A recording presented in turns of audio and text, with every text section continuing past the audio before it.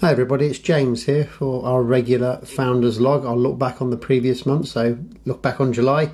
Me riding solo today because Kyle's away on holiday. We were going to record this episode last week, but I had gone sea fishing at the weekend prior and got massive sunburn, so I couldn't really record anything because I couldn't put any headphones on or anything like that to hear the audio.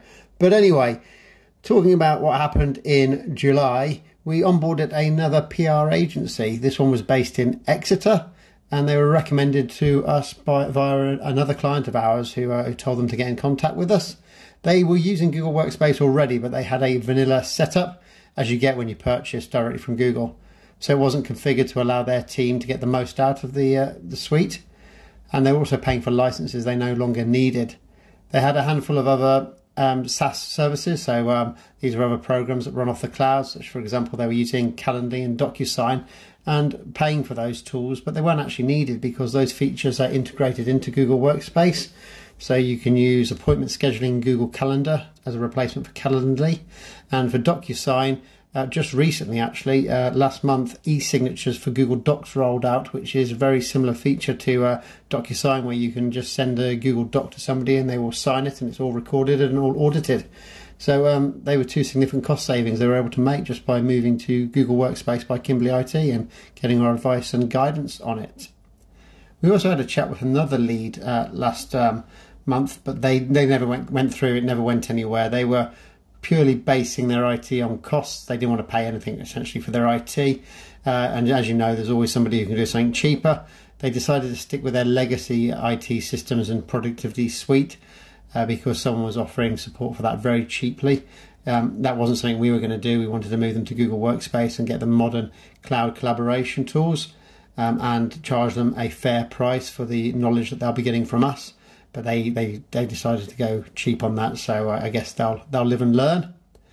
And then at the end of last month, I also visited one of our clients called Pinpoint Media, and I took my Meta Ray-Ban shades along.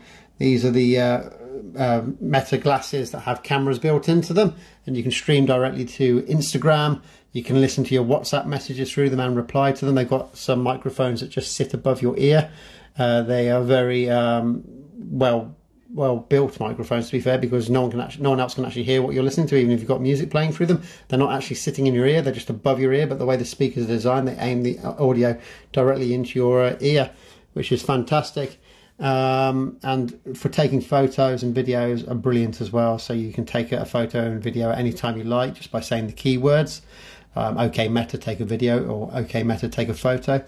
And things like that, and again have them instantly put on Instagram or just put into your photo gallery on your phone for you to share. And they're really good because they give you a first person's perspective of what you're doing. So for example, I've been playing swing ball in the garden with my daughter, and I've now got video of me and her playing from how it looks through my eyes essentially, which is something I can look back to in the future, which you don't get from a normal video or a normal photo that you've taken on your smartphone.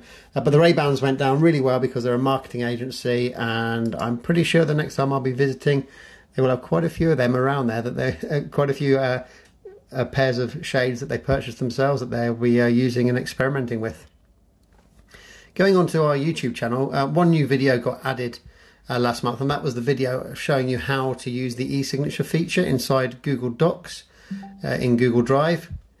And then we had 8 new blog posts go live, which was the most we've ever done. One was, again, how to request e-signatures in Google Docs for people who don't want to watch a video. There's also a blog guide there for them to follow.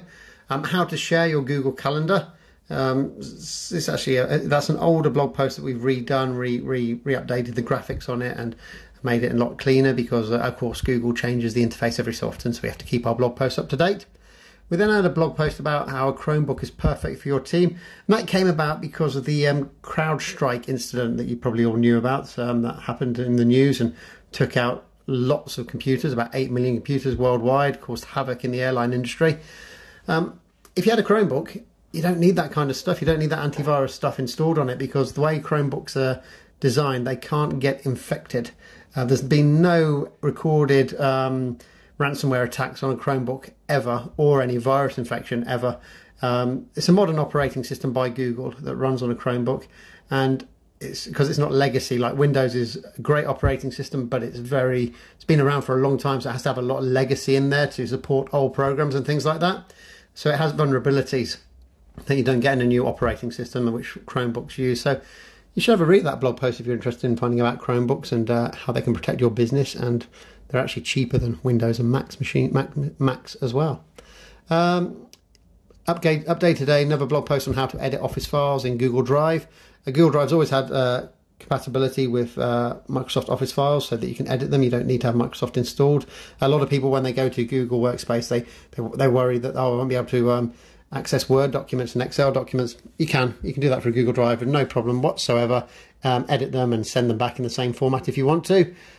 We updated that blog post just because they've made it even easier for you to open Word and Excel files and PowerPoint files in Google Drive.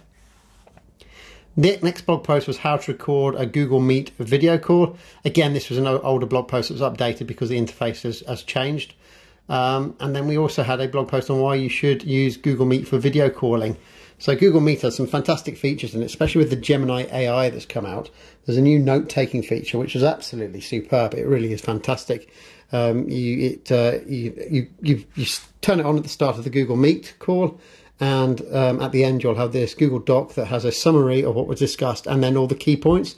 It's only just come out, that feature, and I've been using it for the last month and a bit, and it's got really good. It really does pick up the key points and gives a really great summary, which is great because it allows you to concentrate on what's actually being said in the video call rather than having to write down all these notes all the time. And it's just a really great feature. But that blog post shows some other features on there of Google Meet and why you should be using it.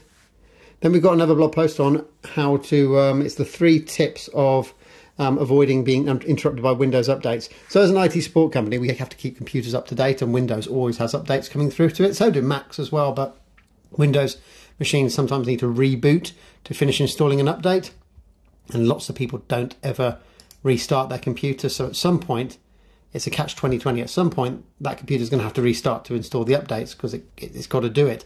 But if you're always using your computer and you never turn it off, it's never going to have a chance to reboot. It's never going to reboot and install those updates. So we have to force it through sometimes, and that can happen at an unexpected time. Maybe you're in a video call and Windows has decided this is the optimum time to restart its computer. So we've got some tips on there on how to avoid Windows updates.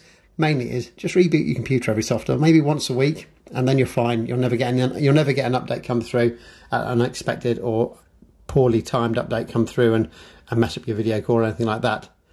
And then finally, we did a blog post. This is really for SEO, to be honest, on why your business needs an IT support provider or partner. And it's just giving you all the reasons for it. The vast majority of companies in the UK don't have any IT support, and they're basically, going on pure luck that nothing bad has happened to them yet, or they just, nothing bad's happened to them, or they don't see the value in IT support. And this is what this blog post is about. It's showing you the value, showing you the time that you can save. That's really what IT support is. It's about showing you how to do better things and also helping you when something plays up like a printer, rather than you having to spend ages trying to work this stuff out yourself. Once you've got a partner, we can give you the advice, the guidance straight away that you need. And it's a hell of a lot of saving because it's the amount of time that you save. Lots of business owners forget that time costs money, and the more time you can save, because it's a limited resource, the better. Finally, going on to our assistance and support statistics. So in July, we had 138 subscribers get in contact. Those are individual users. Those are people that we look after. Out of those, 119 contacted us for assistance. They wanted to know how to do something better. And the remaining 19 were asking for support where something needs looking at, something's not working quite as it should. Probably printers. It's always printers. Printers always play up. So out of those that got in touch, so the ones that were looking for assistance, how to do something better, how to learn how to do something better, 97 of them received a complete interaction within 5 minutes. That means from when they sent the message to us to when they were able to get back to work, that was all done within 5 minutes. 21 received a complete interaction within 5 to 30 minutes. So those are people that are probably wanting to know something a bit more complex, how to do something slightly better with a bit more of a complex reason for it. And then again, there was one that took over 30 minutes to an hour. So that was somebody who was requesting something quite significantly complex and it needed some looking into to come back with an answer of the best way to go about doing what they wanted to do. Then out of the ones that got in for support where something wasn't working as it should or not working as expected, 9 received a complete interaction and returned to their work within 5 minutes, and 10 received a complete interaction and returned to their work within 30 minutes. Out of all those people that got in contact, 133 of those subscribers contacted us through our unique instant messaging support service, which is always the quickest way to get in contact, and 5 decided to email. And the stats show that if the companies had regular training on how to do things, 6 subscribers never needed to get into contact because they most likely would have known the answer and never had to message.